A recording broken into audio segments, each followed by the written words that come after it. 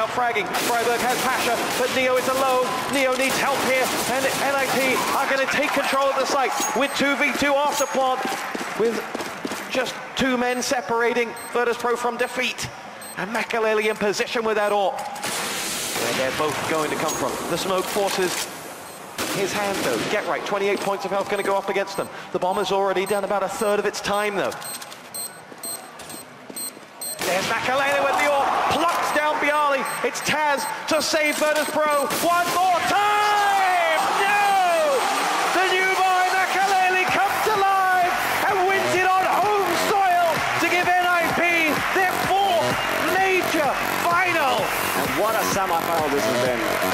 NiP showing again. They show, yeah, we've had some bad tournaments.